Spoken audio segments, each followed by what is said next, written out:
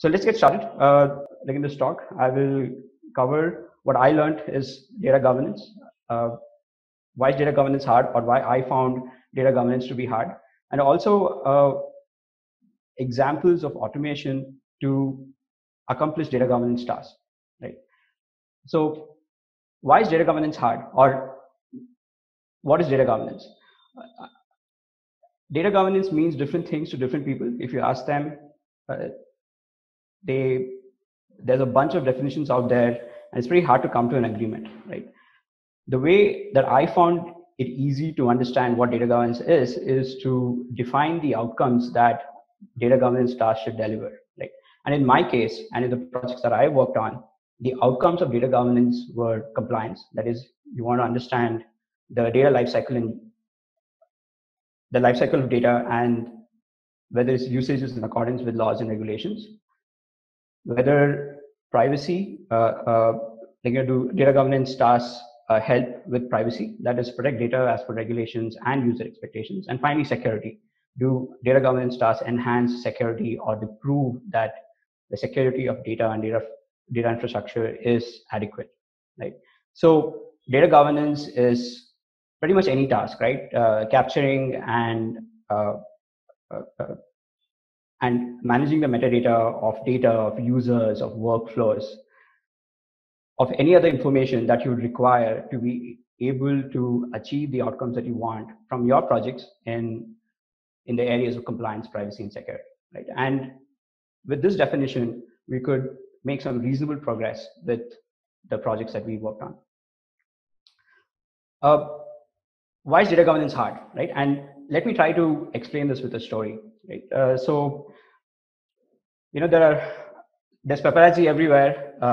They're in New York City as well, and the celebrities in New York City, and it's very common for people to go and take photos of celebrities. And since taxis are a common mode of transportation, you see photographs of celebrities with taxis, right? And taxis have their medallion numbers and their registration numbers, which are also available in these photos, right? If you go search for similar photos of celebrities in New York City, you'll find a complete data set, like a pretty huge data set going back many years of a bunch of photos, right? And many of these ones with the latest cameras and camera phones and the latest DSLR are also geotagged and have a timestamp. Completely independently, what happened was the Taxi Commission of New York City released a bunch of reports on taxi usage in the city, right? And a researcher got curious about the data set and used the Freedom of Information Act, that is an act in the US, to get the raw data that the Taxi Commission of New York City had. So the Taxi Commission anonymized the data, or they thought they anonymized the data, and released an whole year's worth of record, right? And they continue to do this. So if you go and search for NYC taxi cab, you will find data sets for every single year, all the way to I think 2019, right?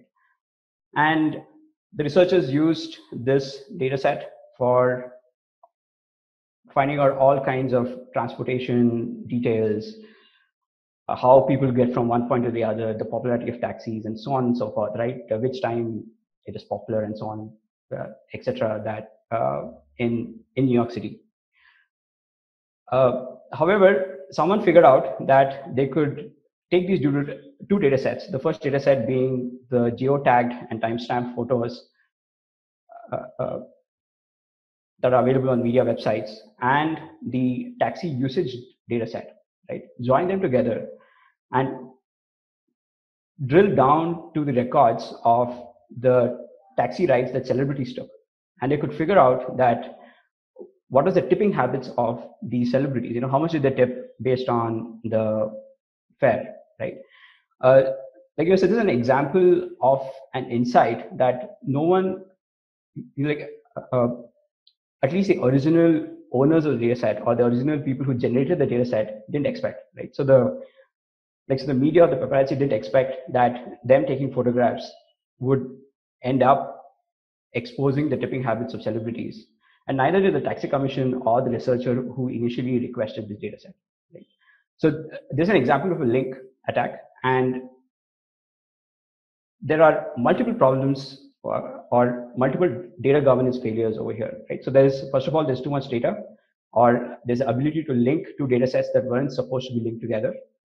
There was information that people shouldn't have had, right? So there was not good access in place, and there was no way to monitor how these data sets are being used and for what kind of insights these data sets are being used. Are these data sets being used for the original request, right? So let's get into a little more details about all these problems, and let's see how we can get started on solving some of the issues that we saw in the story. So the first real problem is that there is too much data, right? I show on this slide, you see an example of the data sharing agreements that a company like PayPal has, right? So PayPal exchanges data with a bunch of entities, and if you see, a couple of them are pretty interesting, right? If you look down the list, marketers and publicists and operational service providers are an interesting list of companies that share or that have access to PayPal transactions, right? So you wonder why someone like Amazon Web Services, not even Amazon, the e-commerce company, but Amazon Web Services has access to the transactions that you made on PayPal, right? So if you have a lot of data and if you have the ability to join different data sets, you don't know what kind of insights are there, right? And this trend has continued to grow. There's more and more data being generated, and there's more and more data being shared, not just among we as private citizens with companies, but even among companies, that you don't know what kind of insights can be gleaned from these and if they're harmful or not. The second problem is complexity. The trend in the industry is to have a product for every single niche, right? So instead of having, like in the old days, there are a couple of database companies like Oracle or SQL Server, which satisfied most of your data infrastructure needs. And you had a couple of instances of these that you could protect the infrastructure as well as the data. Now you have many different infrastructure pieces that you put together, and each one of them solve a niche, right? So if you just look at the data infrastructure industry as such, there are approximately 1,500 data technologies. These are both commercial as well as open source. I did a quick survey among the companies that I know and I work with, and there's typically about 8 to 10 different data infrastructure components that they use, right from production databases like MySQL and Postgres to cloud storage like S3, maybe a data warehouse in there, data lakes or Hadoop components, right? So there's about 8 to 10 different components, and you have to protect every single one of these components at the same level. And that's pretty hard because different projects and different commercial products have different capabilities when it comes to compliance, privacy, and security. The similar trend is there when you look at marketing technology companies or sales technology companies. These are in the end data processing and data storage technologies underneath, right? So with increasing complexity, security is a huge problem, right? And if you don't have enough security, then you are compromising on privacy and compliance. The third problem is that there's no context for data usage. Fundamentally, analytics, data science, and AI have competing objectives when it comes to compliance, privacy, and security. Analytics, data science, and AI, you want to have as much access to data as possible so that there's serendipity and people try out different things and they find out different insights, and that can drive business, right? On the other hand, the best compliance, privacy, and security is not to give access to anyone. However, that's not practical. So both extremes, either give complete access to data or not give any access to data, both of them are not practical. You need to have a much more nuanced approach to providing access and as well as monitoring and auditing usage of this data, right? However, there's not enough information, right? the information that you need is who's using the data, for what purpose, and when. Right? You need this triad of information to make intelligent decisions about whether the data is being used appropriately or not. So these are the three different problems that at least I saw when I was helping companies with meeting their goals in security, compliance, and privacy. Right. Next, what I'll do is I will go through a few examples of how we went about solving this. Right. So just to set context, these were companies that didn't have any data governance or any data security, compliance, and privacy process in place. For various reasons, they had they were compelled to add these controls so that for either regulations or because of security breaches and so on and so forth. Right. So we pretty much started off from zero, and we started off by trying to answer basic questions, right? Questions that we could answer and questions for which we could automate to get the answers, right? So instead of trying to do manual tasks to control access, how could we automate around it, right? So the three questions that helped me and the teams that I worked with to get started on data governance are: where is my data? Who has access to my data? Who has access to the data, and how the data is used, right? But stepping back a bit, you probably don't really care about who has, about all the data that you own. You probably care about the sensitive data that you own. And the definition of sensitive differs between industries and companies, right? So financial data is sensitive. PI data is sensitive. If you're a health industry related company, then you might be storing information about the health of your customers, and that is sensitive, and so on and so forth, right? So so what you really care about is: where is my sensitive data? Who has access to sensitive data? And how is the sensitive data being used? Right? To be able to understand where sensitive data is, you need three capabilities. You need to have a data catalog where you can store information or metadata about your data sets. What are the tables? What columns do the tables have? What are the data types? What kind of data do they store? And so on and so forth. You need to have the ability to scan your database and recognize sensitive data. Right? So you should be able to tag the data sets within your data catalog and say, hey, this is a sensitive data set and this is not a sensitive data set, right? So that you can focus your attention on the sensitive data set. And as I said in the previous slide, the definition of sensitivity changes from company to company and industry to industry, right? So there are obviously some common definitions, for example, PII and financial, but not for others, right? So you do find scanners for common for common patterns online, but you also have to build your own scanners for sensitive data that is specific to you. Just scanning the data set is not practical because typically you have huge data sets and you don't want to scan terabytes and petabytes of data.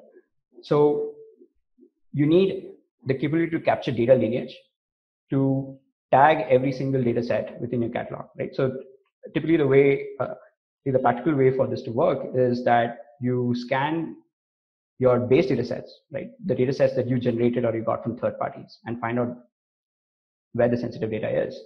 And then you use data lineage to track how the data moves through the derived data sets and through your data infrastructure across your production database to your data warehouses to, let's say, your data lakes in S3, right? And then you build this data lineage. And once you have this data lineage, you can automate tagging of sensitive data in your derived data sets. Right? To give you an example, I built an open source project called PyCatcher. PyCatcher can scan data in databases like MySQL or even data in AWS S3 and accessible through Presto, right? So it goes and looks at column names and a few rows to figure out which of the columns have PI data, and then it goes and stores in the catalog, right? So the example on the left is a data catalog with schema tables and columns, and one of the columns is whether it has PI or not, right? The example on the right is from a Glue catalog. So AWS Glue is a catalog that AWS provides, a catalog, a data catalog as a service. And now you can scan data in S3 and tag tables and columns within the Glue catalog to mention, to specify which one of them have PII columns. So for example, in the example on the right, the zone column has PII data and it's a type address. Right?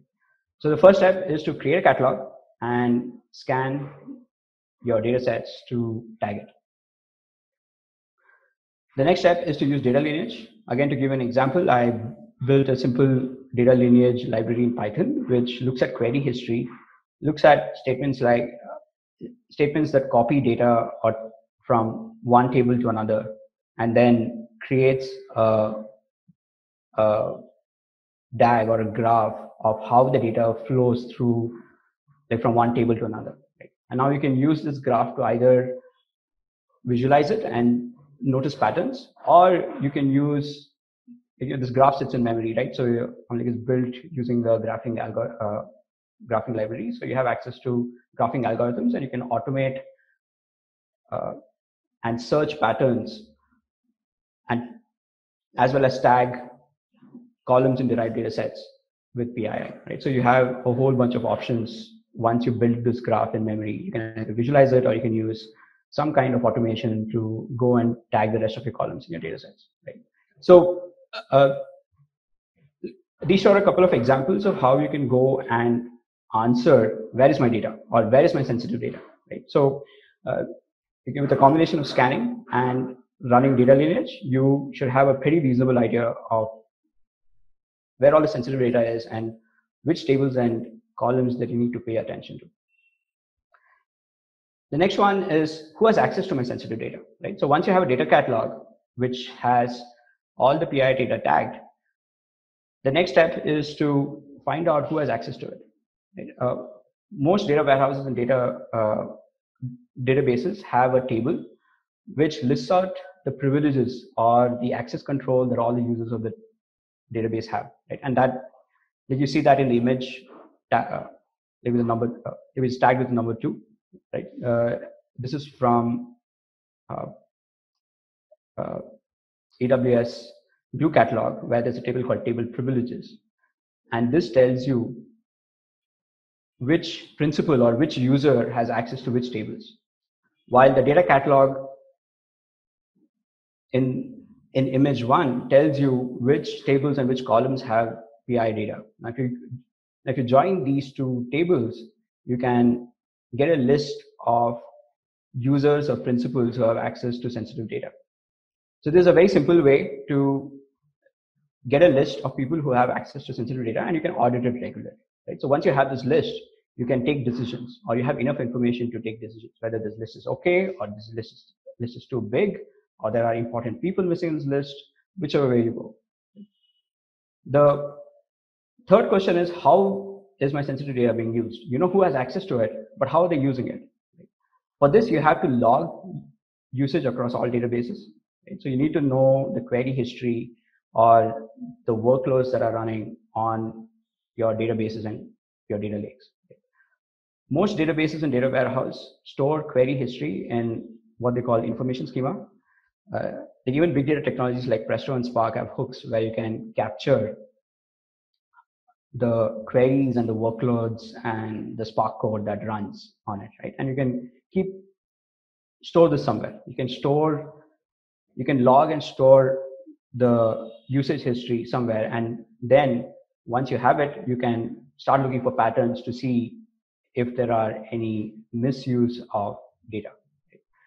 Production databases are different. You typically don't want to capture query history on production databases like MySQL or Postgres, because there's so much CPU and IO going on that if you go and try to capture query history as well, you will affect the performance of these databases. So what you typically want is you want to put a proxy in there and then give access to your operations team through that. Okay. I'll show a couple of examples. The first one is capturing query history in Snowflake. There is an open source project called Snowflake Spend by GitLab, which you can run through DBT. So there's a DBT library, and it's available in DBT Hub. So you can download DBT, you can download this library. There's some pretty straightforward instructions to get going, and then you can schedule this library through DBT to copy the query history from the information schema in Snowflake and then store it in a table that you want, right? And then once in a while, maybe monthly, weekly, whatever is required, you can go and look at the query text to see and look for specific patterns to make sure that there's no misuse of the data. Another example is to capture query history from something like MySQL. There are proxies, open source proxies, very popular ones like Proxy SQL for MySQL or pgpool for Postgres, which you can install in front of the as a bastion to your actual MySQL instance. All your application workload goes to your production database directly, but any access that your operations or your customer support team needs can go through this proxy, right? And whatever activity happens to this proxy can be logged, right? And I show you the examples of logs in the bottom half of the slide. So again, once you have all this information, you can go and start looking for patterns of who accessed certain tables, what kind of queries did they run, did they try to do a dump of this table, or were they only running aggregates? Typically, running aggregates is fine. Doing specific lookup is probably okay if it is associated with customer support, but probably a select star or an unload is not is not expected behavior, right? So to summarize, data compliance, privacy, and security is a journey. At least if you don't have any systems in place, you have to start with simple questions. And the 3 simple questions that I found interesting or I found useful is, where is the sensitive data, who has access to the sensitive data, and how is the sensitive data being used? You have to think about automation right from the beginning. There is no practical solution without automation. And I listed a bunch of resources about the projects and that I spoke about in this talk. Hi everyone. Welcome to another exciting session of Privacy Mode from Hasgeek. This is Hasgeek's initiative for a deep dive into privacy and security as we go increasingly digital in daily life and have a digital footprint like never before. I'm Rishu, part of the Hasgeek community, and been working in the industry for past 15 to 16 years, dealing with a lot of data platforms and transformations. We've had some really amazing talks in the past, some of which you should definitely check out. Now, coming to the topic at hand, for a long time, organizations have been collecting data in order to fine-tune and personalize their customer offerings.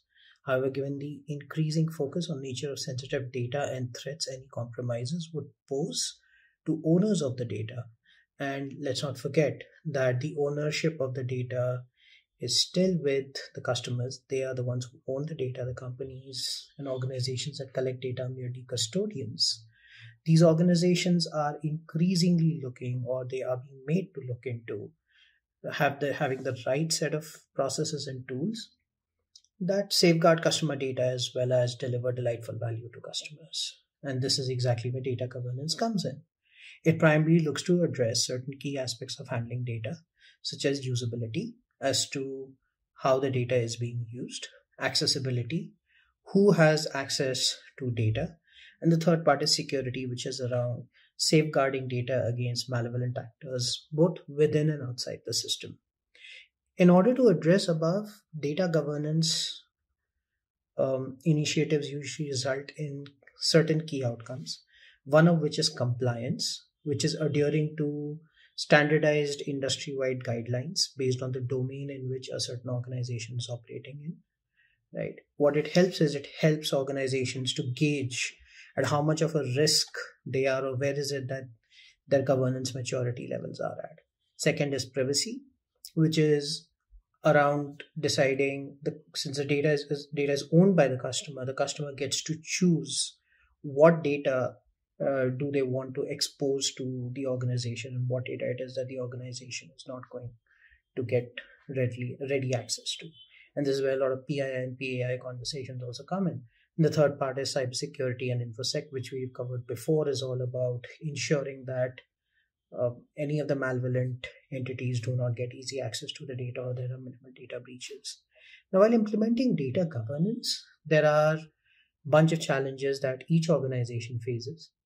One of which is that data is being collected by disparate systems in a different possible fashion, and trying to apply a certain set of rules to these vastly distributed systems which have been collecting data for probably more than a decade in a lot of scenarios is definitely not an easy task.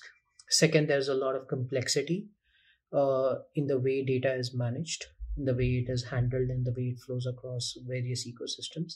And the third is the context of data usage, which is you cannot really apply rules of thumb or only macro level governance rules to all the data that you would have in an organization, but contextuality plays a very important role.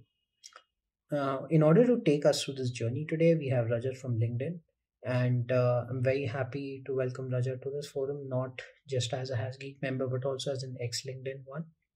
He'll be talking us through some of the aspects of data governance and commonly available tools and technologies that he himself has run through. He's a pretty avid practitioner, and some of these tech and tools can readily be used to bootstrap data governance in respective organizations. So with that, I hope you guys really enjoy this talk. And with that, I would hand it over to Rajat.